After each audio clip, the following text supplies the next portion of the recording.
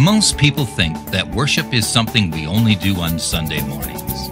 But God wants our lives to be a living testimony to Him as well as to others. Today, Pastor Terry introduces a new series entitled Gripped by the Greatness of God. It will be an in-depth study of the mightiness of God and what our worship towards Him should be. This week's message will show how we can deal with the overwhelming troubles and circumstances of life by simply using the weapons of praise and worship.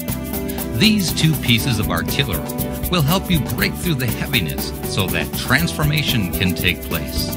You will begin to see the beauty and greatness of God. Your faith will rise up and your spirit will begin to sing.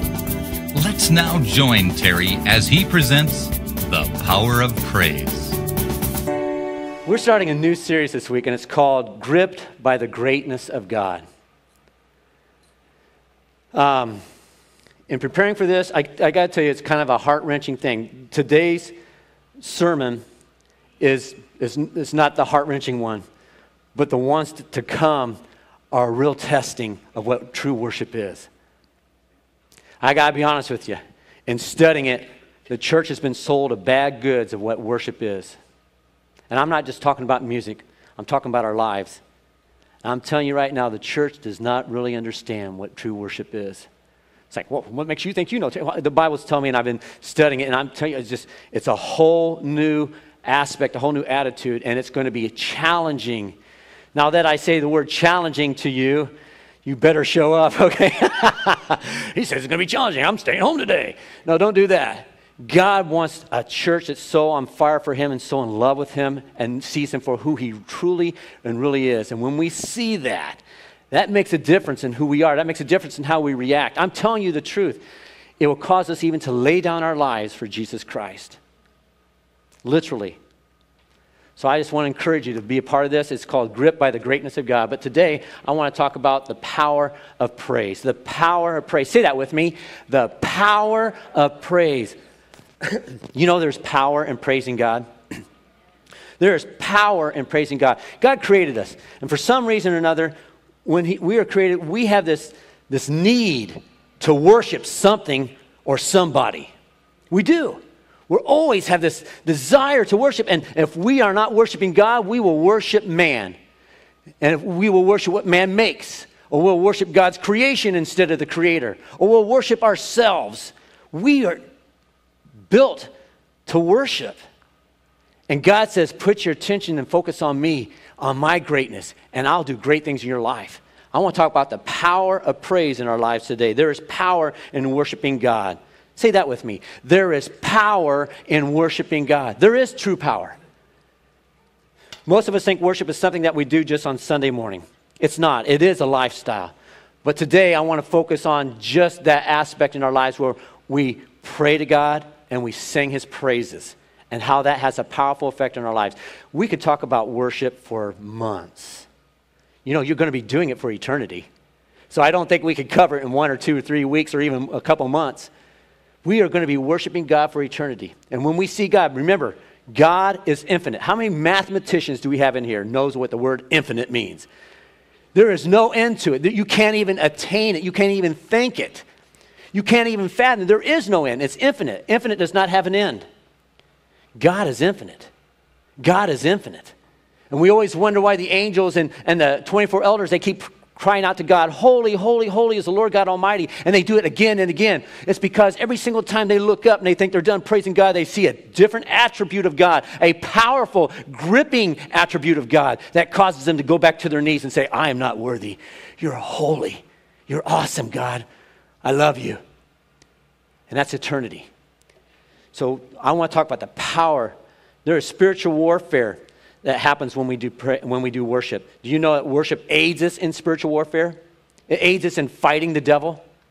You may never think that. When we pray in there, right before we come out, we take the worship team, we take the prayer team, and we take the media team, and we all go in there and we pray for each other. And one of the things that we do pray is, Lord, I pray that we would do warfare today through praise and worship. That the bondages that people come in their lives that they just feel down, Lord, that it'll be broken because of the praise and worship of our God. Worship is spiritual warfare. Worship and praise of Almighty God gives us victory over our enemy. Today, I just want to give you one example in the Old Testament. And the Old Testament's full of it, full of all kinds of stories of the power of praise. But this particular one comes out of Jehoshaphat. How many guys have ever heard that guy named Jehoshaphat? I recommend that as the name for your next child. It's a great name. Jehoshaphat. Good luck in spelling it. Jehoshaphat. And actually, I'm trying to find out. It's found in 2 Chronicles 20. That's what I'm going to be reading. And I put it up here on the screen, but I just want you to follow along as I read this. First of all, I'll just give you a little background history of who Jehoshaphat is. Jehoshaphat was the fourth king of the southern kingdom, Judah. He was the fourth king. His dad's name was Asa, I think it was. And his dad was a godly man. And he worshiped God. And he loved the Lord. And his son followed in his footsteps. You know, fathers, that's a lesson right there. And as Todd so wonderfully did a great job today saying, you know what, as we worship God, our children will do the same thing. And that's why we brought our children back in for a season with us, you know, so that they can worship and then they go back and experiment themselves in worship. Let them see you worshiping God in the house of God. I mean, they may not see you worshiping God at home. They may not see you dancing and praising God at home or shouting or clapping, but let them at least see it at church, amen? It should be all the way. I'm sorry I said it that way. My point is this. They should see us worshiping God with all of our heart, soul, mind, and strength in church service. So I encourage you guys to do it. Now, oh man, Terry, I'm not one of those guys who likes to whoop it up. I'm not one of those guys who likes to shout and dance. And I don't like singing. I like to watch people sing. We've had those, and I'm not slamming you, but I'm just telling you God wants something out of us, and there's something that when we do something physical, it attaches itself to the spiritual, and it does great things. It releases power in our lives. It releases the victory of God in your life, and that's what I want to talk about today. So Jehoshaphat, he was 35 years old when he became king. It's good to be king.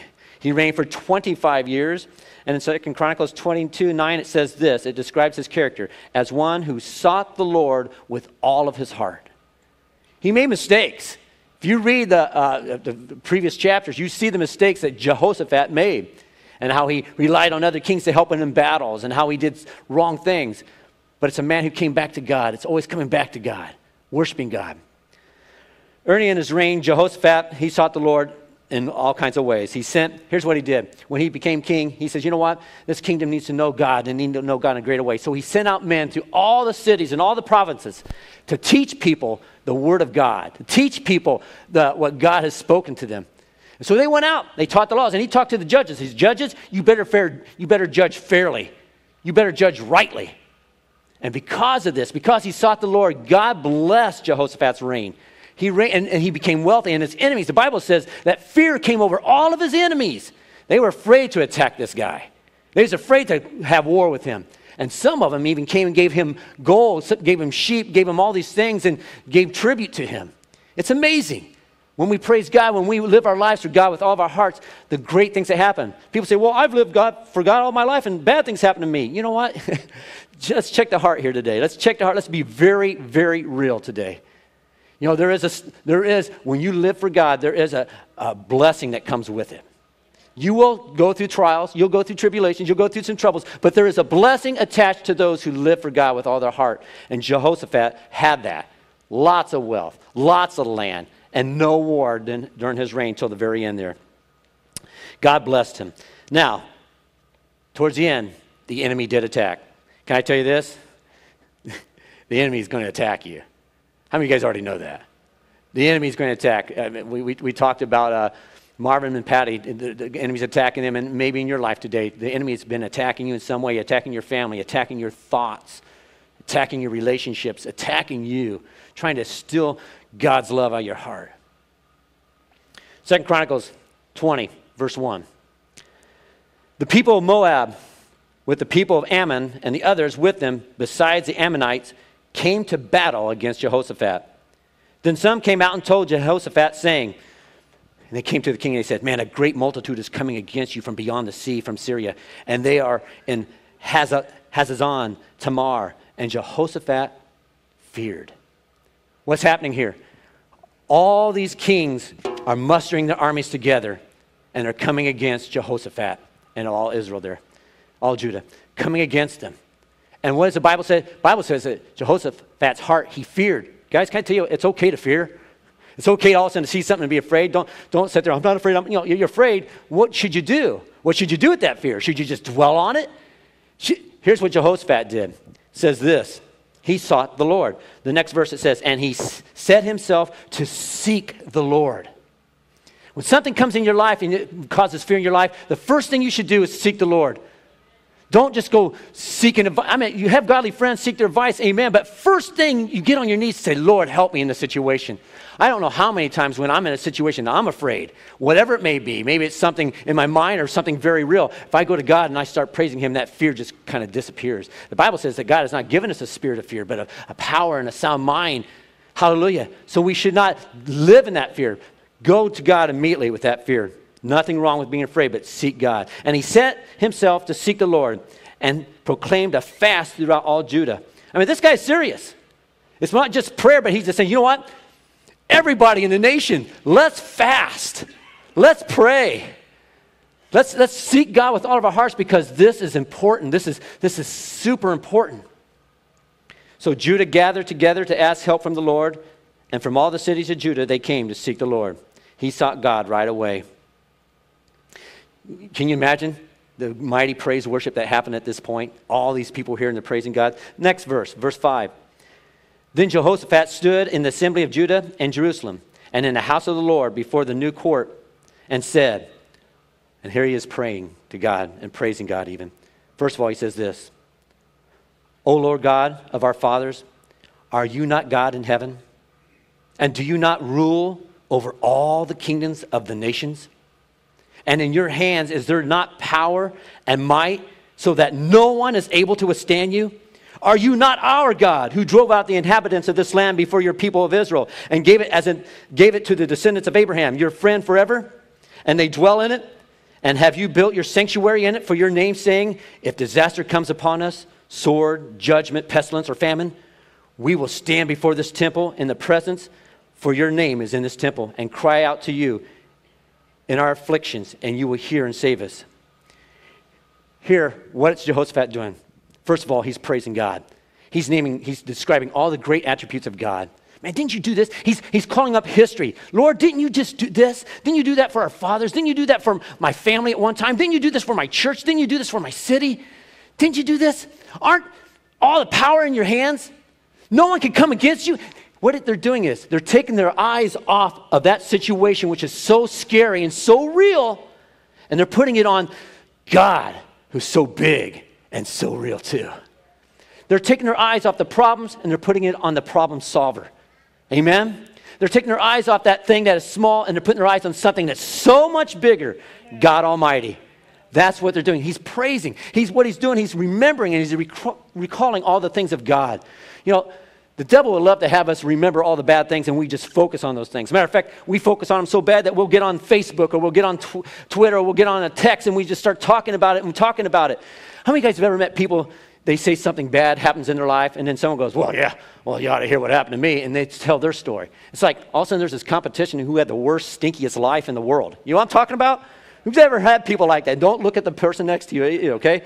You know, we've had those situations like, man, you know, I remember one time we was at a Bible study, and I was younger. I wasn't married at the time, so I wasn't as wise as I am today because my wife has made me wise.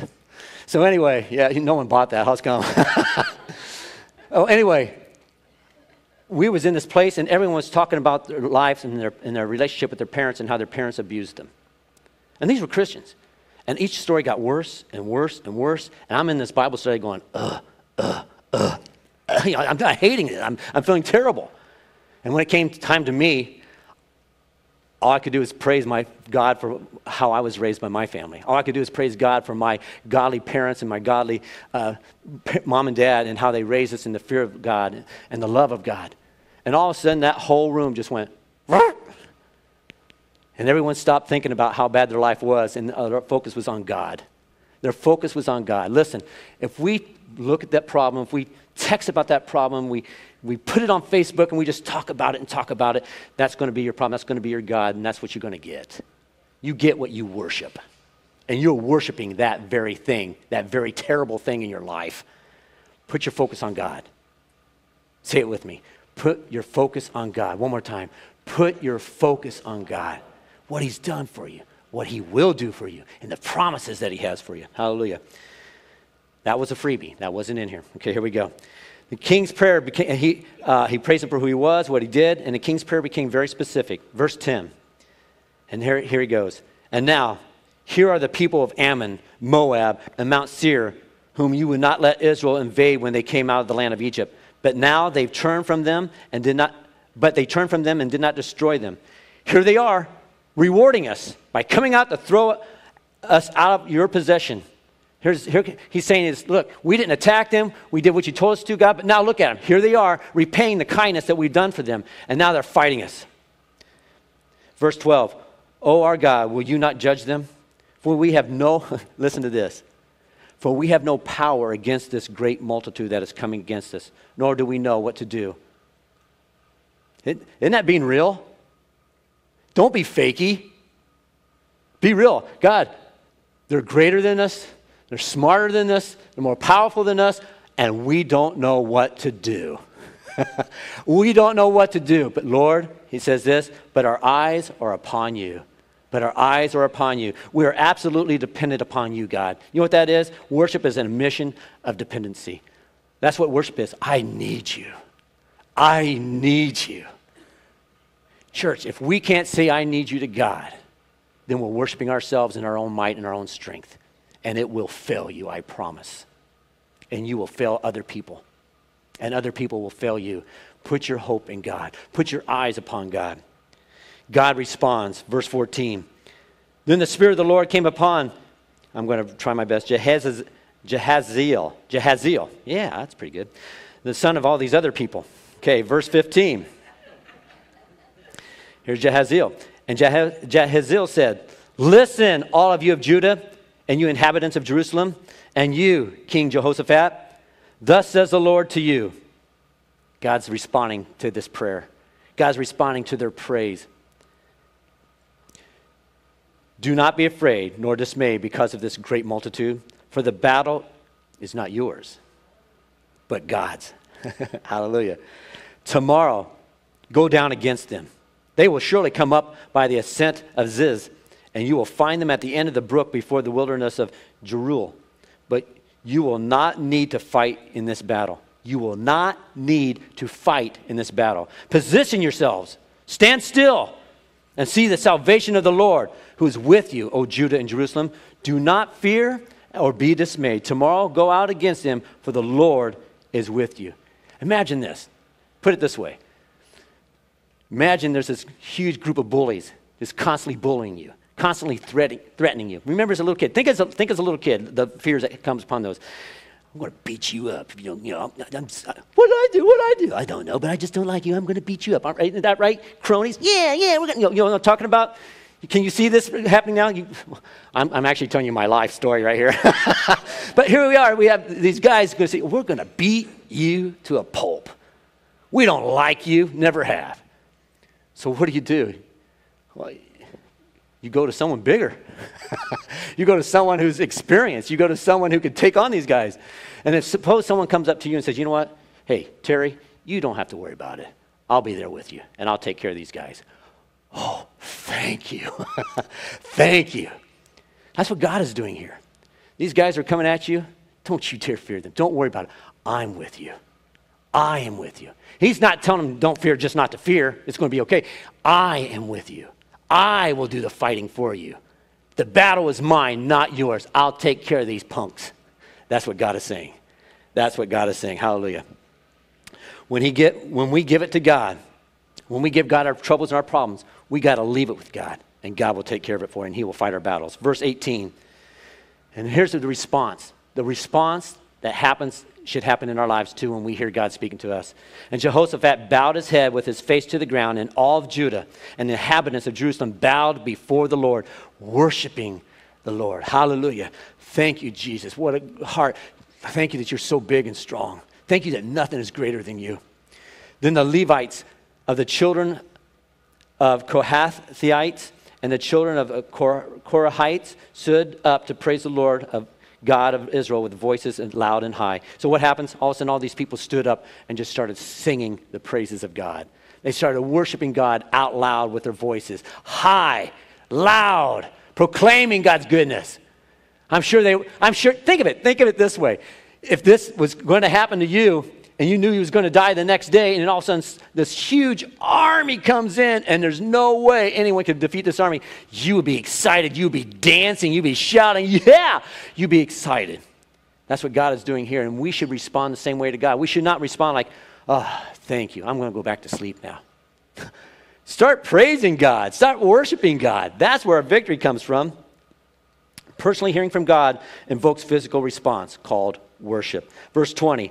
So they rose early in the morning, and they went out into the wilderness of Tekoa. And as they went out, Jehoshaphat stood and said, and here he is, talking to all the people, hear me, O Judah, and you inhabitants of Jerusalem. Believe in the Lord your God, and you will be established. Believe his prophets, and you shall prosper. What does that mean? The New Living Translation says it this way. Believe in the Lord your God, and you will be able to stand firm. Believe in God. Believe in the promises of God. Believe in the prophets, and you will succeed. Believe in his word, and you will succeed. Verse 21. And when they had consulted with the people, he appointed those who should sing to the Lord and who should praise the beauty of holiness. And as they went out before the army and were singing, praise the Lord, for his mercy endures forever. What's happening? He says, you know what, guys? It's God's battle, so we don't need our weapons. Let's take all the singers. Let's put them out front in front of the army as we go out to meet these people, because we're going to watch God whoop on them, okay? All these singers, all these musicians, all these people praising God went out worshiping God, and they followed them out to the battlefield. Hallelujah. That should be our response. Our response should not just be give it to God and go back into worrying and worrying and worrying and worrying and worrying. Give it to God and go back to worry. See, that's not giving it to God. Give it to God and say, thank you, God. And start focusing on his attributes and his power and his name and his might and his promises. Hallelujah. And so that's what they did. They were in front of the fighters, and they didn't bring any weapons to this battle. Verse 22. Now, when they began to sing and to praise, listen to this. The Lord set ambushes against the people of Ammon, Moab, and Mount Seir, who had come against Judah, and they were defeated. For the people of Ammon and Moab stood up against the inhabitants of Mount Seir to utterly kill and destroy them. And when they had made an end of the inhabitants of Seir, they helped to destroy one another. So Judah came to the place overlooking the wilderness, and they looked towards the multitude, and there were dead bodies fallen on the ground. No one had escaped. What had happened? That praise and worship, that singing, caused God's angels to go forth and cause confusion in the camp of the enemy, to the point that fear probably gripped them, and they started fighting each other. Two groups fought one, utterly destroyed them. When they were dead, they looked at each other and they started whooping on each other until they were all dead. Can you imagine the last guy? The Bible says none of them survived. Not a single one survived.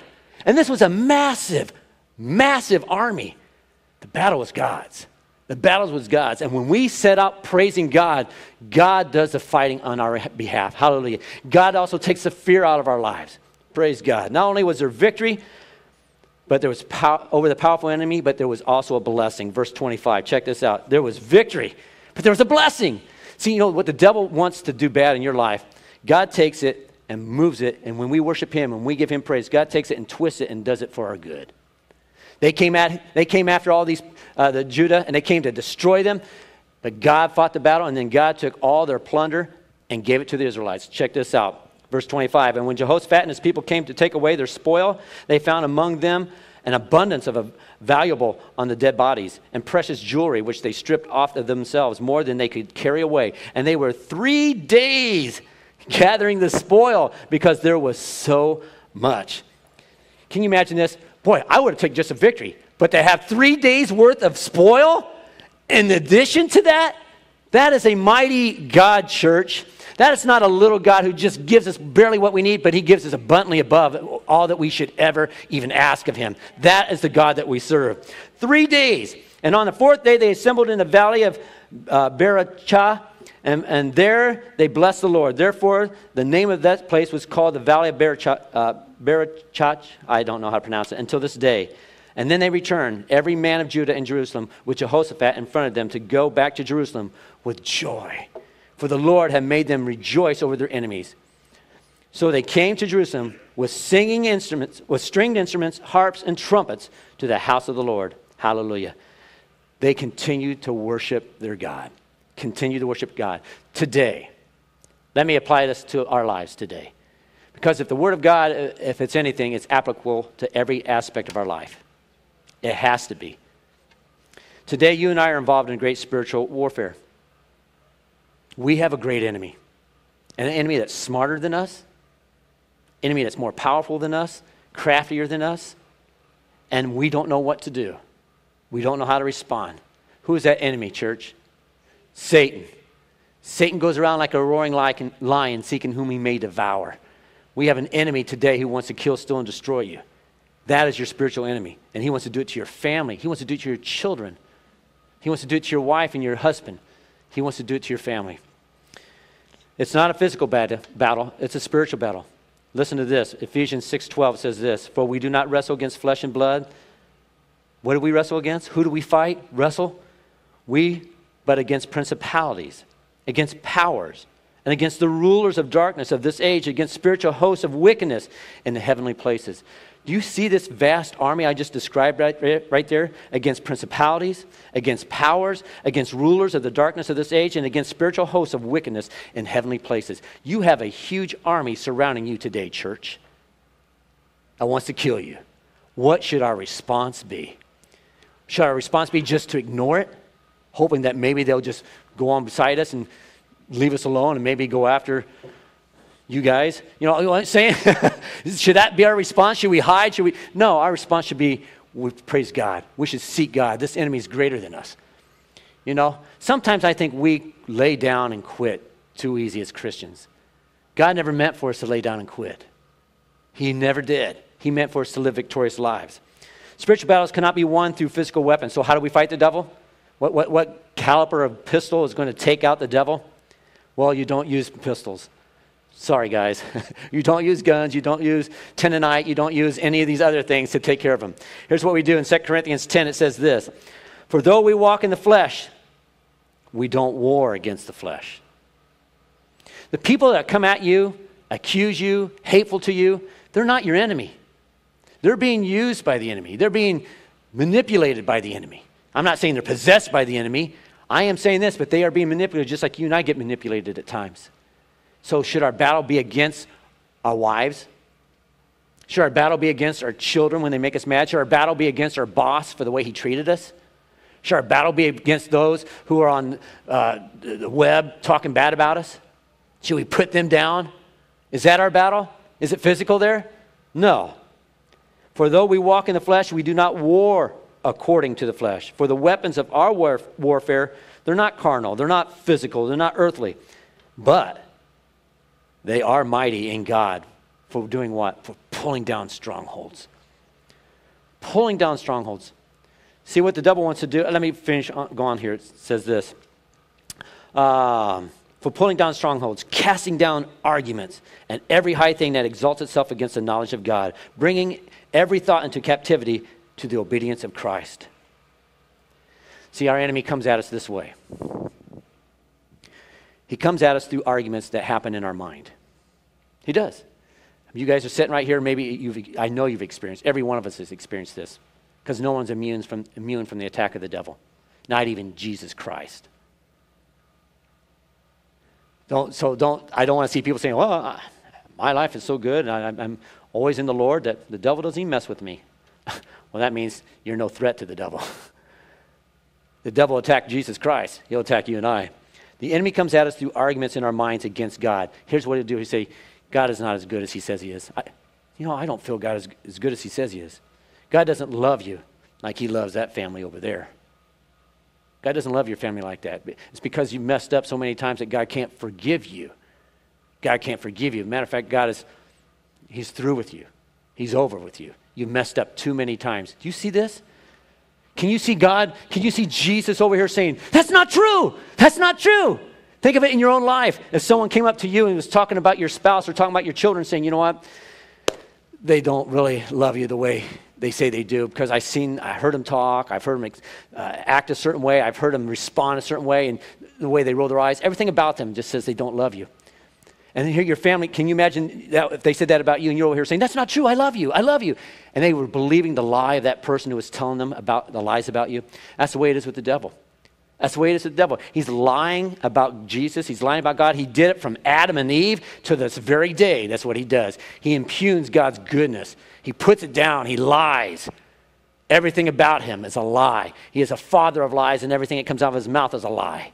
Amen?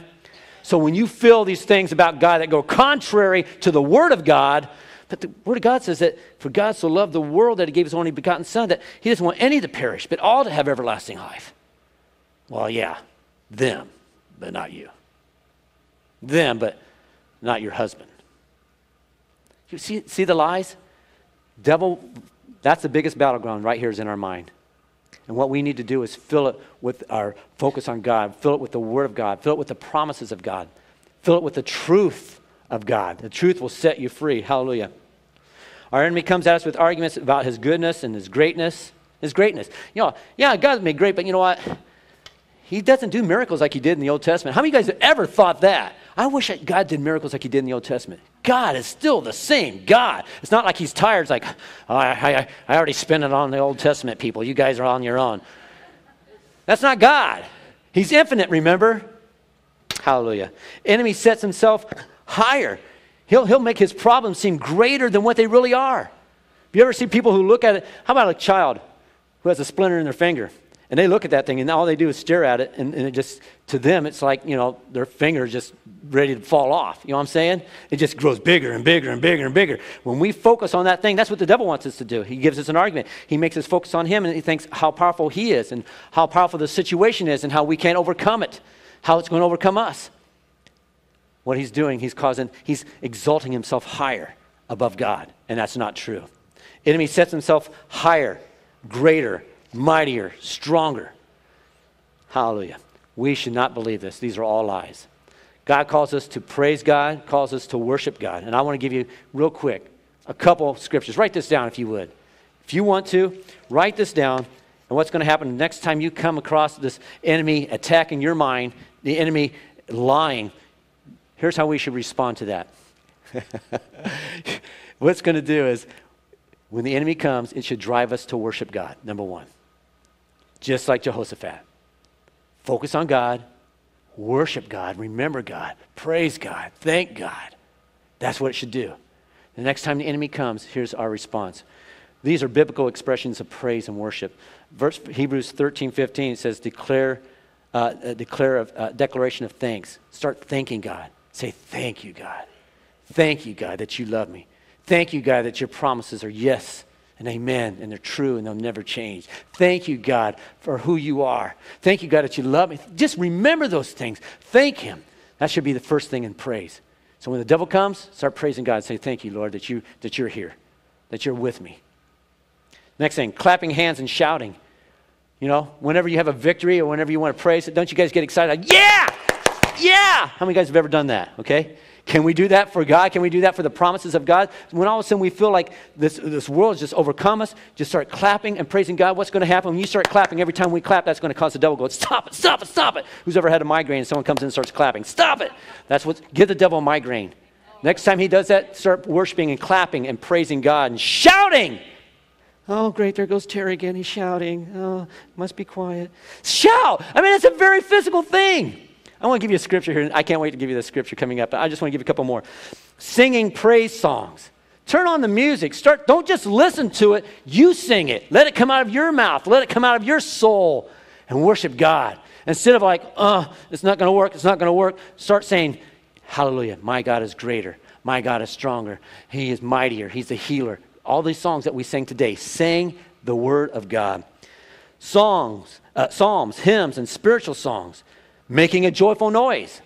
What's a joyful noise? Or whatever. I don't know. What's your joyful noise? Yahoo! You know, make a joyful noise. It could be singing. Maybe your singing is noise, as Todd was talking about this morning. But the thing is this. Make a noise. You know, see all this stuff? All this stuff is a physical thing. We're using our bodies to do spiritual warfare. That's amazing. By lifting of our hands. I remember when Valerie Carell, when she first came here. She talked about, she came in and during worship and she saw people raising their hands. Freaked her out. Didn't know she'd ever come back again. But something brought her back. It might have been her husband. I don't know. But something drew her back. And she says, before long, she did not realize it at one point in one of the worship sets that she had her hands raised. Oh my goodness, I'm one of them. You know what I'm saying? Actually, I have a video sometime I want to show you. It's one of these comedians. He talks about the different phases of worship. One of them is like if maybe you've never used your hands in worship. We'll start out like this. You can start, do the arm flap. Do the arm flap, you know. And then when you feel brave about that, then next thing, carry the TV. Just carry the TV right here. Carry the TV. Big screen, yeah, make it big screen. Next thing you know is, I caught a fish this big. I caught a fish this big. Hallelujah. Lie about it. I caught a fish this big. Hold the baby. Hold the baby. Mufasa. The circle of... Okay, anyway, but hold the baby, you know? And next thing you know, I don't know where it goes on from there. Next thing you know, it goes, you go like this, you raise your hand. It's like, what is it? Oh, there's a touchdown. There's all kinds of things. There's Rocky, there's touchdown, and I don't know what else. You know, these are just some of the things we do. And next thing you know, you'll be raising your hands to God. You know what? This is a form of worship. This is a form of worship. This here will give you victory in some of the areas in your lives and the battles that you're encountering right now. This, the singing, the declaring, the joyful noise, the shouting, the dancing. Do you see how we're using our body to do worship, to do spiritual warfare, and have victory in our lives? It's not us doing the battle. When we do this, God does the battle. God does the fighting. God does the victory in our lives. Hallelujah. There's some more scriptures with that. By being still. Sometimes worship is just like, in the presence of God, I can't talk. I'm just in awe. I just let my heart pour out to him. By being loud. These all have scriptures. Write them down. These are ways to worship God. And then when you worship God, what are you doing, church? You're beating up the enemy. Amen?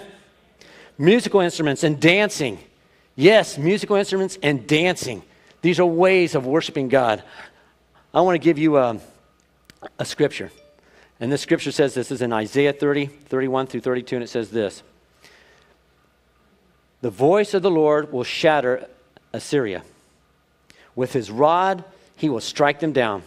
Every stroke the Lord lays on them with his punishing club, it will be to the music of timbrels and harps as he fights them in battle with the blows of his arm.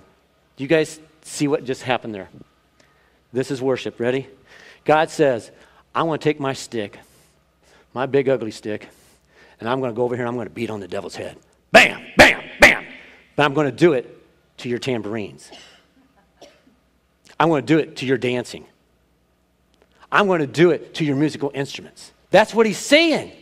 He says, I'm going to beat the devil and I'm going to hit him again and again. I'm going to defeat the enemy in your life.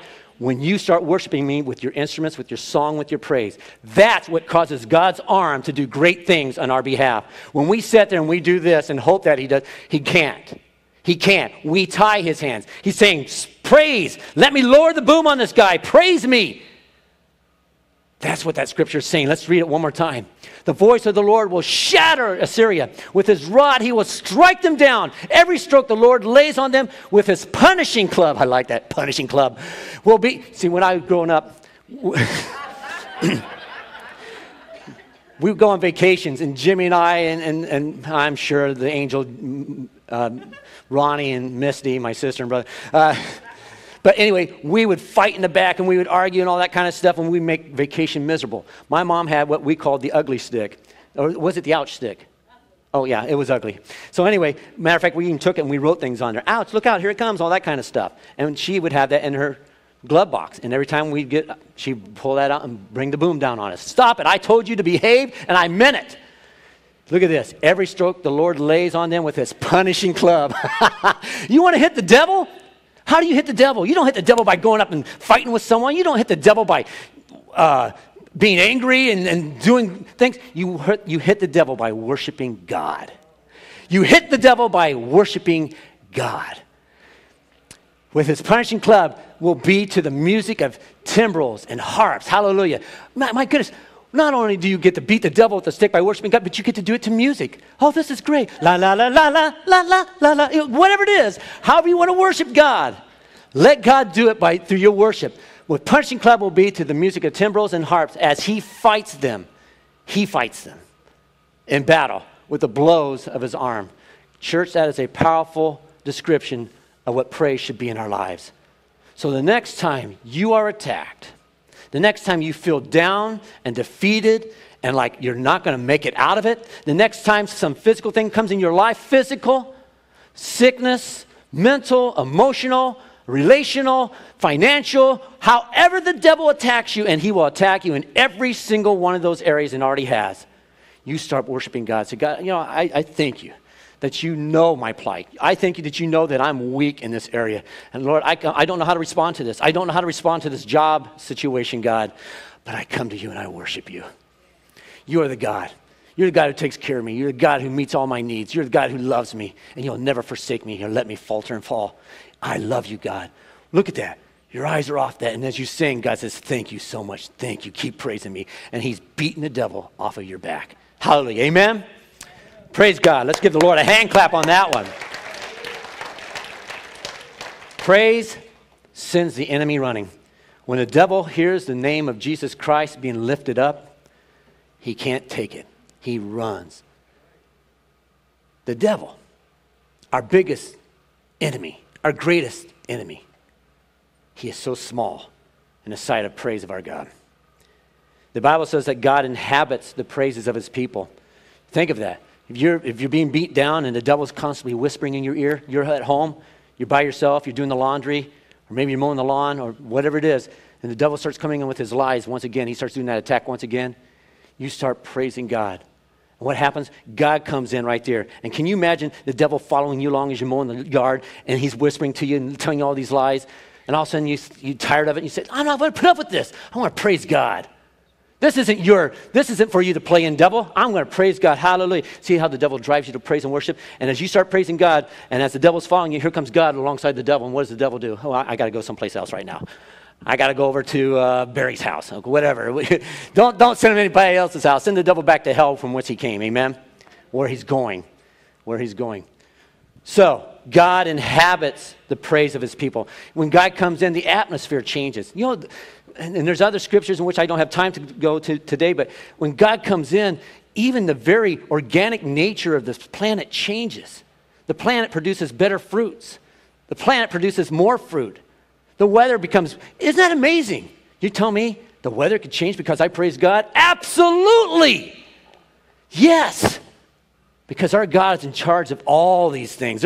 Everything answers to my God. How about your God? That's right. Everything answers to my God. You want to see a breakthrough in your life or in the lives of others?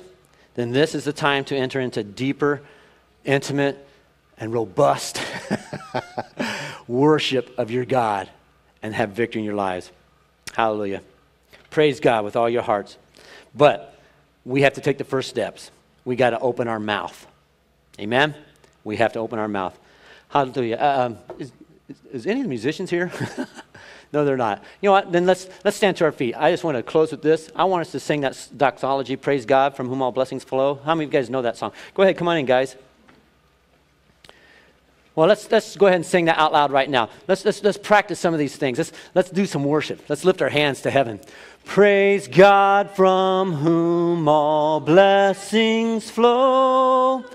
Praise him, all creatures here below.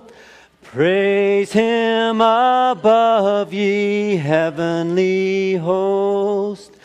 Praise Father, Son, and Holy Ghost. Hallelujah, Lord. Give the Lord a clap today and say, yeah, my God. If you have made a commitment to Jesus Christ after listening to this message, or if you have any questions concerning our ministry here at Faith Outreach Center, we would like to hear from you. Please contact us through our website at www.faithoutreach.cc, or you can call us at 574-223-7631. We would be happy to assist you in any way we can. On behalf of Faith Outreach Center, this is Roger Vogel saying, God bless.